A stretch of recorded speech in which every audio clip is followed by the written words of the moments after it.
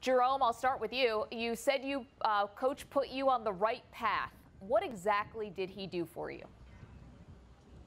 Well, there was a moment in my high school life that I was starting to hang out with some of the wrong people, do some bad things, and Coach got a wind of it, and he came to my home and talked to my mom and dad and explained to them that, one, Jerome had tremendous potential, but he wasn't doing the right things, and that he wanted to make sure that they understood that, you know, of what was going on, and that I needed to get on the right path. And I got everything corrected, went down the correct path, and Coach was able to get me to college and then on to the NFL. That's fantastic. And Coach Dozier, we see you're wearing that shirt. The bus started here. Well, you actually can take some credit because you moved Jerome Bettis from linebacker to running back. So great insight by you. What was your favorite memory from coaching Jerome?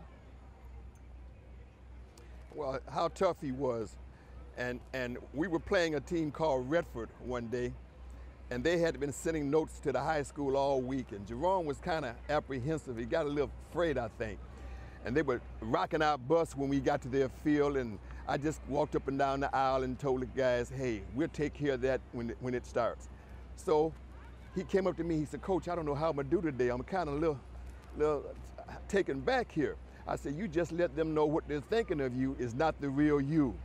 First play, he broke through the line and ran over 4 guys, okay? Second play, 7 yards, he did the same thing. And then the third play, he ran the line, ran over 2 guys, broke to the outside, hit 2 guys out there, and walked chalk on that line for 72 yards for a touchdown. And those defensive backs who were track guys just stood in the middle field shaking their head because they couldn't believe they had the wrong interpretation of this guy.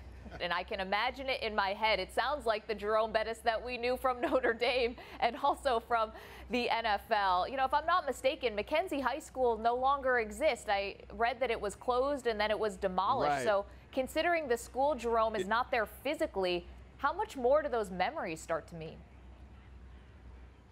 The memories are special because, you know, what the school was able to do for me, I was able to finish school there on the National Honor Society. So it wasn't just about the football, it was about the educational process as well. So, you know, there's a lot of memories that go back to Mackenzie High School, but also some of the great players that came there before I played there and after I left there. So there was a lot of great players that played there in all sports, not just football. But Coach Dozier, he was a centerpiece of that football program there, and we had some great success when we were there.